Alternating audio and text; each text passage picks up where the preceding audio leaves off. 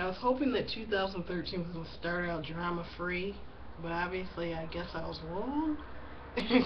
And the thing I'm mainly talking about is the whole gun rights issue. And I kind of find myself to be one of those people who are in the middle of all this. Because I'm not really against people owning guns, but then I'm not really all for some of the things that people, who are for gun rights are saying. Let me just get into it. Like, are people like Alex Jones, for instance.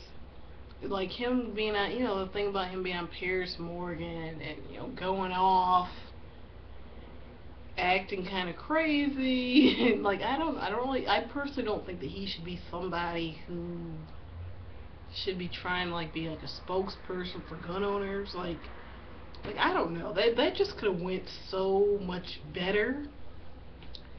And yeah, I am against average Joes owning assault rifles. I mean, I just am. But I'm all for average people, average Joes, whatever, having handguns. In case somebody breaks into your fucking house, tries to terrorize your family, and and if you just own like shotguns and shit, for hunting and stuff like that. But as far as assault rifles, yeah, I am kind of against that. Um, but yeah, back to the other side, people who are like totally against having guns. Um, yeah, so they go. Some of them are like really, too extreme too. They don't want. Some of them don't want people to have guns at all. And, back to what I was saying about, being able to protect your family, and stuff like that in case somebody broke into your house.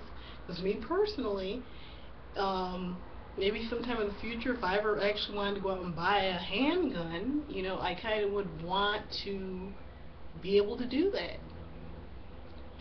And, that's all I gotta say about it for now. And, yeah, see you next time.